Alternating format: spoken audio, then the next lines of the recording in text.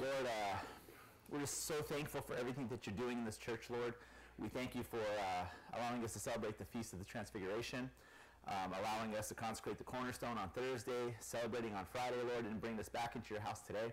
I ask, Lord, that you just be with us while we are passing through this time in our church, Lord, and that this is the foundational time, Lord, and I ask that you just build that foundation very strong. Not so much the foundation of the church, Lord, but the families that are the foundation here, Lord. So I ask that you just pour out a blessing on everyone who's here, Lord, and that you may build on top of us, that we may support the load of this church. I ask that you have mercy on us, Lord, you forgive us our sins. I ask you to bless me, that you give me a word for your people today, Lord, and that you hear these prayers, lift in the session of our saints from our chairs, that we pray in one voice, saying, Our Father who art in heaven, hallowed be thy name. Thy kingdom come, thy will be done on earth as it is in heaven. Give us this day our daily bread. Forgive us our trespasses, as we forgive those who trespass against us. Lead us not into temptation, but deliver us from the evil one. And through Christ Jesus our Lord, for as the kingdom and the power and the glory forever and ever. Amen. Okay, so legal disclaimer: we are having some audio-visual difficulties. So if you can't hear me, I'm sorry. And if you hear a lot of feedback very soon while Claudio is playing with the chords, I'm sorry. But hopefully, it'll all go. So, I know we were talking about rolling out like our next series for the adult meeting, and I told you I didn't know what it was, and I'm telling you I still don't know what it is. So, because I feel like we're wrapping up St. Mary's fast, and we'll figure out, I'm on my toes, don't worry. And we'll kind of figure out what that is, but ironically, I was talking to some friends over this week, and they're expecting children, and the idea of baby names was always getting thrown around whenever anybody's kind of expecting, right? So we started talking about this name and that name, and if a name's important and if a name has meaning. And it reminded me, so of all 4 of my kids, I only got to choose 1, okay? My wife got 3, I got 1. So I know what you guys might be thinking, that that's unfair. I agree with you. But if you know my 4 kids and you know me, what's the name that I chose? You should know this, shame on you.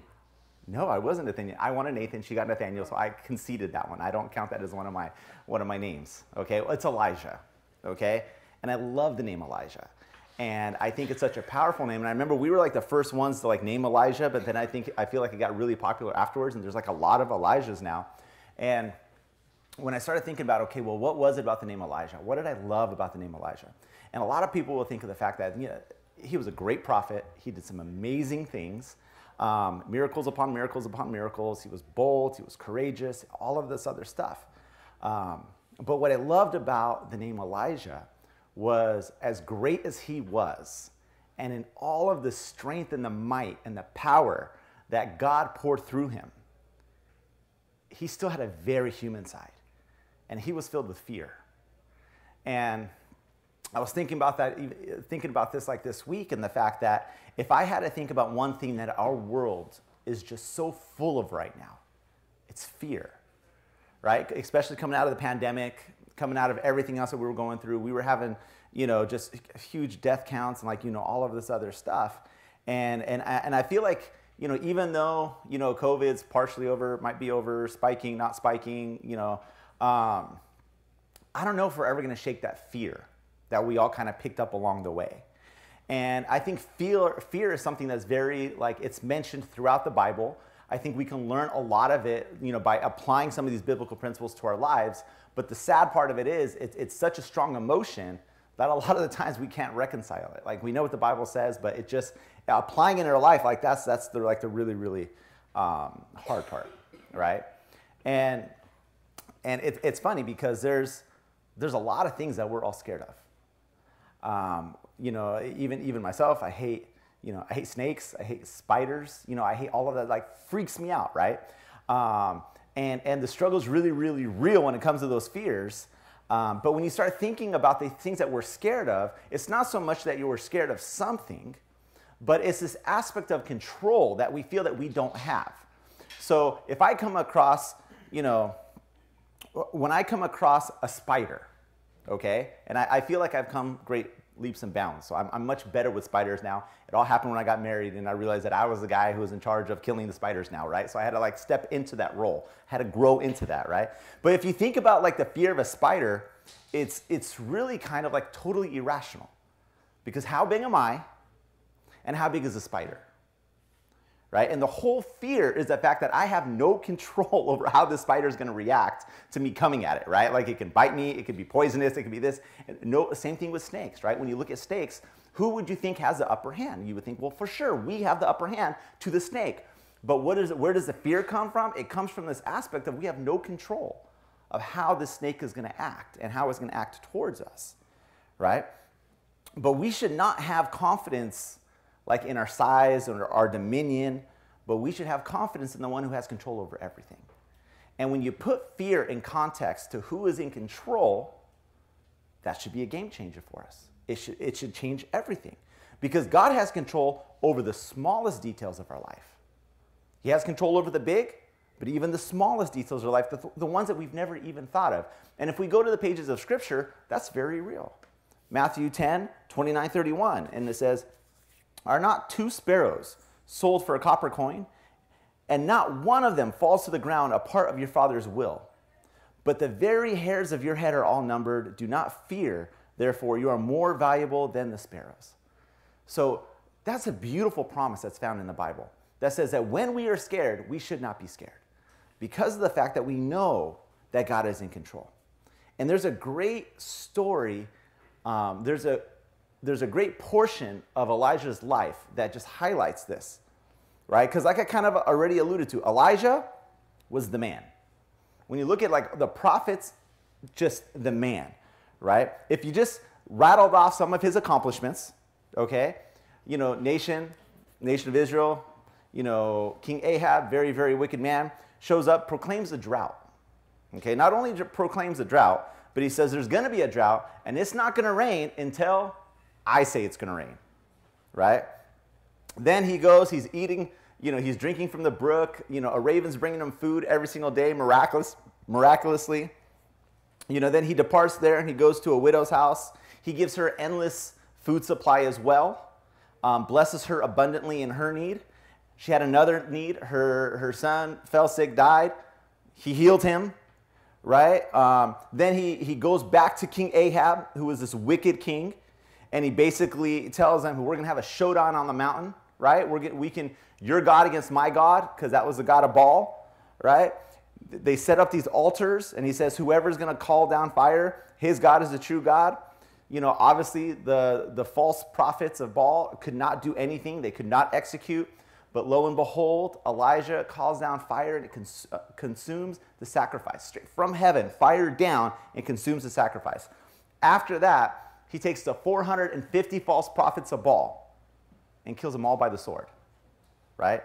So, you know, and as if that wasn't enough, right? So he goes ahead and he finishes all of that. And then what does he do? He prays for rain, and rain comes. So I'm going to tell you, if you were in the position of Elijah right now, how would you be feeling? You got to be feeling pretty good, right? Just brought the whole nation of Israel to repentance, right? Because they all saw the fire, right? You just killed 450 false prophets. You just cured a drought that's been going on for like 3.5 years, right? Like that's amazing, right?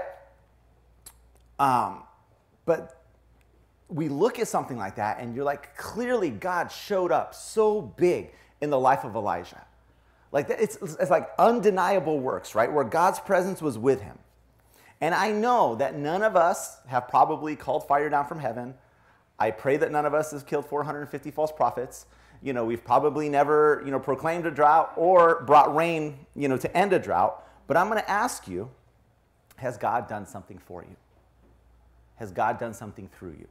Have there been times in your life where God's work has been so clear that you can't even deny it, right? Because I guarantee you, for every single one of us, God has brought us through something. And I guarantee you, every single one of us will say that God's hand has been great in my life in one way or another. So my question is can you identify something that's been so big in your life that it had to be God's hand? It couldn't be anything else, right? Because we have to remember the fact that God's real. He's real in our life. We've seen it. There's been some things in our life that's been so big that we can't deny it. There's this great quote, and it's like, I have to stop questioning the things that I don't understand and start holding on to the things that I cannot deny. Because there's things that's happened we can't deny it. Like God is real. His presence is real, right? I remember one day I was at work and we had like the bank president down and he was in my office and he saw a picture of Christine in my office. And he said, you know what, man, you must have caught her on a bad day. I said, I did. I did catch her on a bad day. It was a bad day for her. It was a great day for me, But our spouses, gifts from God, right? I'm going to tell you something. You did not land your spouse on your own, okay? You would have screwed it up, right? It was a gift from God. I also consider myself to have the cutest kids in the world, right? By the grace of God, they almost all look like Tina. And then the one that looks like me, she'll tell you that it took her genes to straighten out my genes to have a good-looking kid, okay? So there's all these aspects, right, where we have to say that we've seen the fingerprints of God like throughout our whole entire life. And it's so strong that we can't deny it. And you know what? Even after Elijah saw the fingerprints of God, after he saw the miracles that God had done, and they were undeniable miracles, right? You would think that this man is not scared of anything. Like whatever God was going to ask him, he would just step up and execute on it. But ironically, in 1 Kings 19, 1 through 3, it says, and Ahab told Jezebel all the things that Elijah had done. Also, that he had executed all the prophets with the sword. And Jezebel sent a messenger to Elijah saying, so let the gods do to me and more also, if I do not make your life as one of those by tomorrow at this time. And when he saw that, he rose and he ran for his life. Does that make any sense? Like that is the exact polar opposite of what we would expect to hear from Elijah after everything that he had seen, right? He ran for his what? Like he ran for his life? Elijah just that day experienced 2 huge miracles, right? He accomplished great, huge spiritual victories, right? He defeated the prophets of Baal. He brought down fire. I'm telling you, man, like we ran through the resume. It was impressive. And then after seeing all of the ways that God showed up, and this wasn't a one-time show up, right? What you see in Elijah's life is you see a track record of God showing up again and again and again. And then at a point of hardship, he doubts him. He questions him. He thinks he's going to show up again, right? And we look at that, and I'll be honest, I judge Elijah for that. And I'll be like, how? How? After everything that you've seen for the last 3.5 years, your life has been a miracle. For the last 3.5 years, you've been living in blessings and miracles. And now you're coming to doubt? And then I thought we would be ignorant if we were to think that we were any different. Because there are times, when are the times that we're most defeated? When are the times when we're most in despair, right? And I will tell you, maybe growing up at St. John, and we used to always do the winter retreats, and we loved it. It was like the high point of the entire year, right? But there was one particular case in particular. And I was talking to a youth, and this youth he'd been far from church, and he wasn't even coming, but he came to this retreat, right? And it was so clear in the interactions and the stuff that was kind of going back that God was like calling him back, right? And he was pouring out grace on him, pouring out promises on him, doing all of this stuff, a number of things that was just so clear that we knew, like I just knew that God was pursuing this kid, right? And at that retreat, he decided that things needed to change. There's aspects of his life he offered a repentance for, and that he just needed to come back to his first love. He needed to come back to church, right? And he was so on fire by the time that he left, right? And I remember a week came by, right? Sunday, no youth, right? The week after, nothing. Call him, text him. I'm not getting responses, right? But when I finally was able to catch up to him, right? He forgot about the mountaintop. He forgot about the promises. He forgot what God had told him and what had shown him, and it was just easier to give in. It was easier to give in to the temptation. It was easier to go back to the way of life that he was previously having. It was easier to go back to the old friends, the old relationships, the old patterns, the old sins. It was just easier, right? And I'll be honest with you, and that's a very, very clear description just because, it was at a retreat. But personally, what I've realized in my own life is it's not just after retreats, right? Whenever there's a strong time of the presence of God in your life, whenever God does something for you and he is so, so clear, right? And when we should have a renewed devotion to God and a renewed sense of commitment to him, Satan comes from the other side and he comes to attack, And just because that we just experienced something great, it doesn't not, I'm telling you, I feel like that is the weakest time that we can be in our spiritual life. And in verse 4, he says, "It is enough. Now, Lord, take my life." So that's Elijah's response. Like, he's like, I can't do it anymore. Just take my life. It would be easier for me to die, right? And many of us, I will be honest with you, many of us would rather die. And I'm not talking about like a physical death, but I'm telling you, a lot of us in our lives, we'd rather spiritually die than to fight anymore. Like the fight is too hard, the temptation is too strong, dying to myself, not honoring the flesh, and like giving into it. A lot of us were like, it's just easier to spiritually die. Like, I don't want to do it anymore. I don't want to fight anymore, right? And a lot of the times, I know that we should not have fear, over the things that God has planned for us. Because God has a way for every one of us to walk into, and the best part of that path is he's at the end of it. And I don't even want to say he's at the end of it. He's along every step of that path, right? But it's a hard path. It's not easy, right? And a lot of us are like, I just don't want to sign up for that. Just let me spiritually die, right? Because there's a lot of times where God wants us to fight, and God wants us to move, and he wants us to not give in. But it's just, sometimes for us, it just looks too hard, right? And it could be that many times we just face spiritual fatigue, times of weakness, times where we just feel tired, right? And I think that God looks down on us and he sees us in those times. He knows when we want to give up. He knows when we're tired. He knows when you just say, God, I can't do this anymore. Like, I can't even put one foot in front of the other foot. Like, I just can't, right? And I promise you, he looked down at Elijah, and that's exactly what he saw.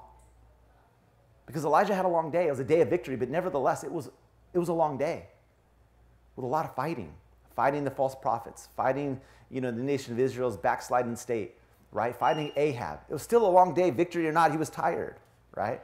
But what I love about God is God looked and he saw him there, but he did not leave him there. Because it says that, he laid down and he slept under a brook tree. And suddenly an angel touched him, and he said to him, "Arise and eat." And then he looked, and he saw there by his head was a cake baked on coals and a jar of water. So he ate and drank, and he lay down again. And the angel of the Lord came back to him a second time, and he touched him and said, "Arise and eat, because the journey is too great for you." So he arose, and he ate and drank, and he went in the strength of that food 40 days and 40 nights, as far as to Horeb, the mountain of God. What did God provide him through this angel? So he saw his servant Elijah. He saw that Elijah was tired, he was worn out, and he was fatigued, right? And he didn't just leave him there, right? But basically, he supplied everything that he needed for that journey. He didn't wait for Elijah to do it on his own. He met him exactly where he was at, right? He gave him enough to survive physically, and he gave him enough to make it all the way to the mountain of God. And I'm just going to put this is just for me, and he gave him cake, which is a beautiful thing, because I love a God who will respect a sweet tooth, okay? So he will always meet our needs. If you ever feel in need, and you ever feel like, God, I can't do this anymore the way I am right now, what is the difference between our state and Elijah's state? But we have a God who will show up. He will give you what you need, okay? Our needs will always be met. The problem is do you know why most of our needs are not met? It's because we're looking for them in all the wrong places. We have these needs, right? But we're trying to fulfill it in the wrong way. One of the most convicting verses is Mark 8, 36 and 37. It says, For what will it profit a man if he gains a whole world and loses his soul?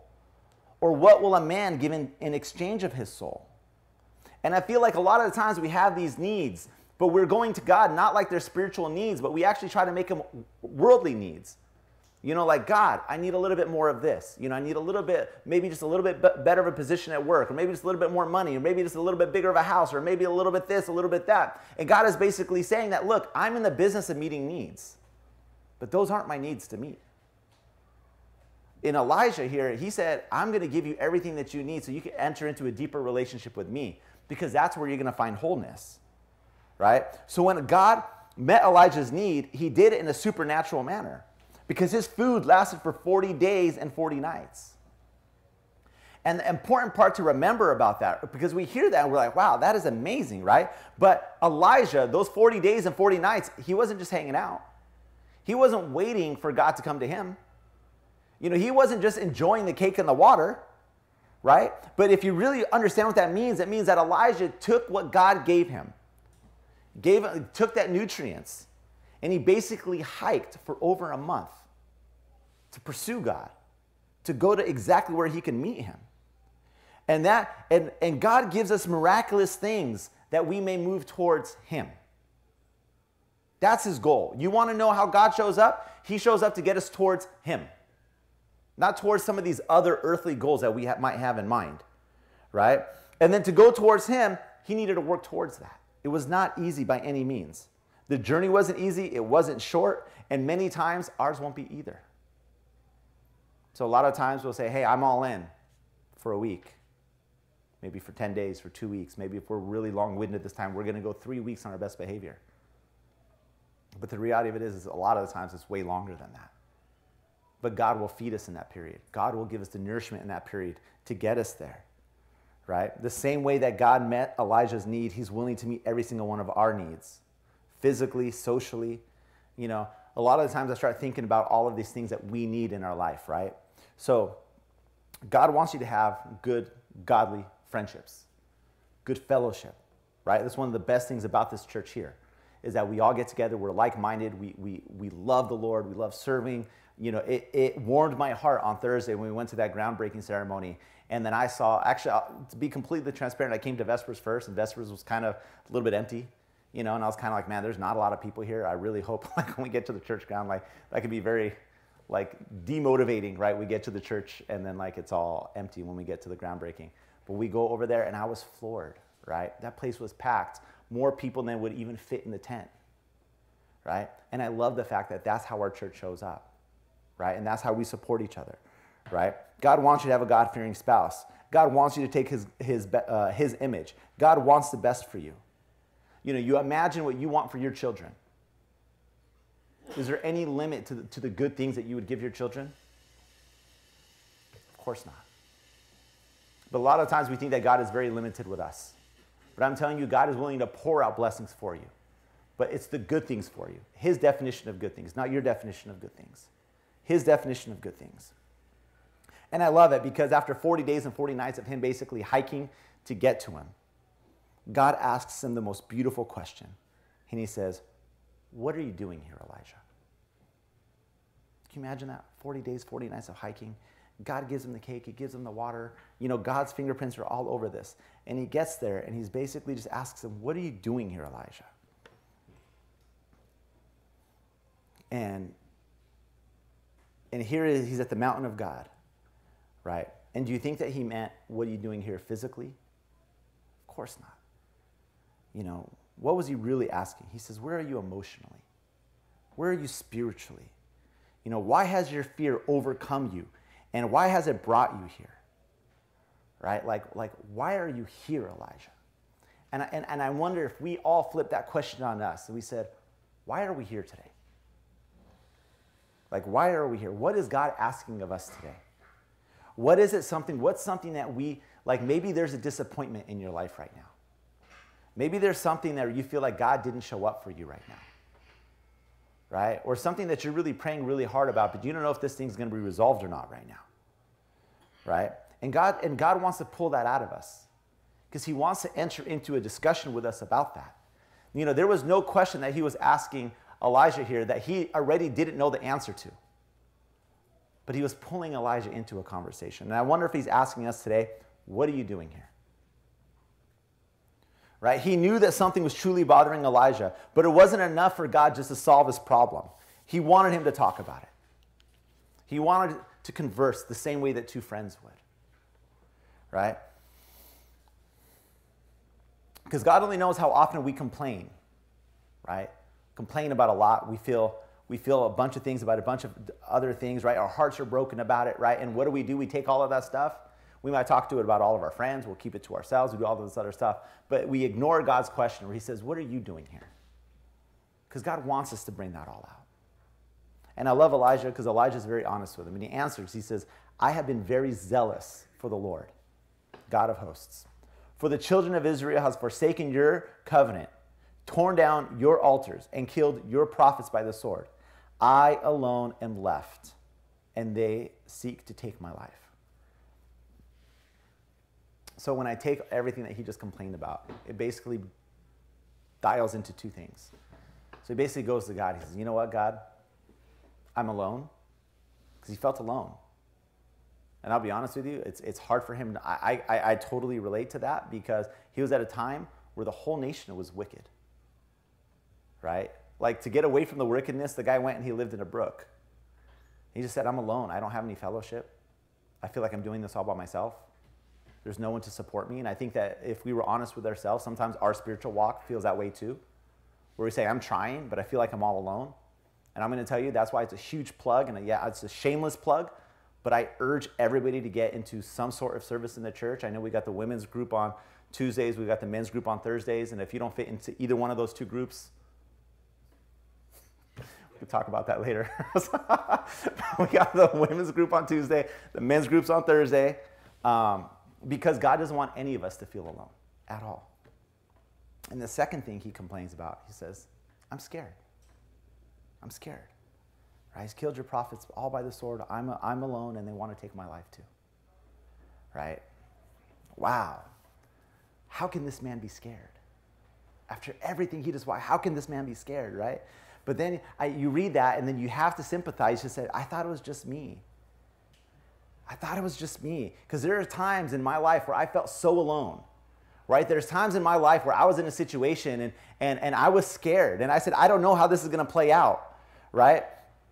You know, and the scary part of it is we are in a time where we're supposed to be more connected than any other time in the world, right? You log on to people's Instagram, they've got thousands of followers. You go onto their Facebook, they've got thousands of friends, but everyone's alone.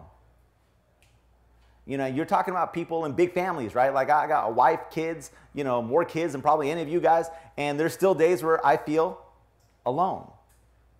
And it's crazy. But a part of it is just like, you know, God has control of everything. And that's what we have to remember, right? And for us to kick this feeling of aloneness, we have to get plugged in. To kick the feeling of being scared, we have to give up control, right? Because when we give up control, that is realizing that the only person who is in control is God. And he's the one and he's got it. Giving up control is hard. You know, realizing only one person is in control is even harder. But I will tell you, Psalm 37:5, it says, commit your ways to the Lord and trust that he shall bring it to pass. Psalm 37:5, that's a memory verse. Everyone should remember it, right? Commit your ways to the Lord, trust he shall bring it to pass. Anything in our life, no matter how good or how bad it is, it's the same decision, right? Commit it to the Lord. There is no other decision, right? We should not fear because he will take care of it. And the secret of it all is what happens next in this story, right? So God tells Elijah, go out and stand on the mountain before the Lord. So he goes out, right? And first there's this huge wind, right? And it says that the wind is so strong, it's tearing the mountain, like the rocks in the mountain apart, right? Just breaking it into pieces, right? Then second, there's this huge earthquake, right? Imagine the whole thing shaking. And then third, there's a huge fire, right? So you can imagine, like, the experience that Elijah's going through, all of this greatness, right? And everything, just the earth around him. But it says God was not in any of those things. And I will tell you that the way that we're wired, that's where we want to see God. We want to see God in something big. We want to be able to see him. We want to be able to feel him. Like, that's our expectation. We say, God, that's how I want. That's what I want, right? But God says God was not in those things. It says, then there was a still small voice. Still small voice. I love this idea of the still small voice for so many different reasons, right? First, why still small voice? I heard one of the fathers said that it's because you have to be tuned into it, right? You can miss a still small voice, right? If you're not paying attention, You're going to miss that still small voice. Another commentary basically said, why a still small voice? Because he's close. Because he's close. And because he's close, all he needs to do is whisper.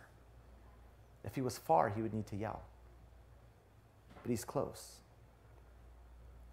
And I love it because after this happens, right, Elijah, I'm sure not even be able to take in everything that's kind of going around, right? Elijah just repeats the same answer. He says, I love the Lord and I'm zealous, and the children of Israel are wicked and have forsaken your commandment. They have torn down the altars. I'm alone and I'm afraid. But I love that because God, again, meets him exactly where he is. And he gives him a very specific instruction, right? He says, go, return on your way to the wilderness of Damascus. And when you arrive, anoint Hazael as king of Syria. You shall also anoint Jehu, the son of Nishmi, as king over Israel. And Elijah, the son of Shaphat of Abdul-Meloha, he's a lot of names, you shall anoint as a prophet in your place. And it shall be that whoever escapes the sword of Hazael, Jehu will kill, and whoever escapes the sword of Jehu, Elisha will kill. Yet I have reserved 7,000 in Israel, whose knees have not bowed to Baal, and every mouth has not kissed him. So even when we see everything that God has done, all the different ways that show up, right? And then Elijah still being scared, still showing up, still wondering, God, I'm scared, I'm this, I'm that, I'm this, I'm that, I'm this and that. You know, God, in all of his patience, just reassures him, right? He basically says, you don't have anything to worry about, right? And there's one thing, and I love the intimacy between Elijah and God's relationship here, because not only does he tell him, you know, hey, don't worry, I got you, like I have a plan for all of this. He also told him the plan. Right? He told him exactly like this is going to happen, this is going to happen, this is going to happen, and this is going to happen. Right? And a lot of us, I will tell you, a lot of us, we might, on this side of eternity, the only things we might get is do not fear and you are not alone. But I yearn that one day we enter into a relationship like Elijah here, well, God will share the secrets with us. Right? Because there are people that I know in my life, right, that God shares the secrets with. And that's what we need to be praying for, and that's what we need to be moving towards. So today, I feel like God is telling us all kind of the same thing, right? So why should you be scared? Why should you be scared? All that stuff that we're carrying around with us, all the stuff that we have on our mind, like, you shouldn't be scared because I'm greater than all of those things. The same God who was faithful in the last however many years of your life, don't you think that he could be faithful again? Don't you think he will continue being faithful? Or do you think the past is where he closed the book? Right? And I feel like God's telling us, like, don't fear the unknown. Don't fear the unknown, because even if it's unknown, it's not unknown to him. Even though we haven't seen it, he's already walked it. So he knows all of that things. And I felt like the message for today is that, guys, we cannot waver. That we have to know that God is always faithful. Amen? Questions, comments, concerns? Critiques? Anybody? Okay, only if it's constructive. Let's stand up and pray. In the name of the Father, and the Son, and the Holy Spirit, in the name of one God, amen. Dear Lord, we thank you, Lord, because that's such a beautiful reminder, Lord, of all of your faithfulness. And Lord, your faithfulness is never ending. It never runs out. It's not limited. We can't, it's just bottomless, Lord. I don't even know what to say about that. But Lord, I ask that you just allow us to remember that, because I know that so many times, just like the great prophet Elijah, Lord, that he forgot, Lord, or his emotions got the best of him, Lord, the same way that my emotions get the best of me. But Lord, I ask that you keep that biblical truth just front and center, Lord, that you, even if we are faithless, that you are faithful, and that you will continue to work for your name's sake, Lord. So Lord, I ask that the same way you met Elijah where he was, Lord, I ask that you meet us where we are as well. I ask that you give us a heart to pursue you the same way that Elijah had, that we can come and we can be vulnerable for you, Lord, and just kind of pour out how we're feeling so that you can meet us there. In the same way that you met Elijah, Lord, I ask that you meet us just as clearly. I ask that you have mercy on us, Lord, that you forgive us our sins, Lord, that you strengthen us, that you hear these prayers lifted in the sessions of your Holy Virgin Mother, Theotokos, Saint Mary. All your saints martyrs, here's we pray one voice saying, Our Father who art in heaven, hallowed be thy name. Thy kingdom come, thy will be done on earth as it is in heaven. Give us this day our daily bread, and forgive us our trespasses, as we forgive those who trespass against us. Lead us not into temptation, but deliver us from the evil one. Through Christ Jesus our Lord, for thy is the kingdom and the power and the glory forever and ever. Amen.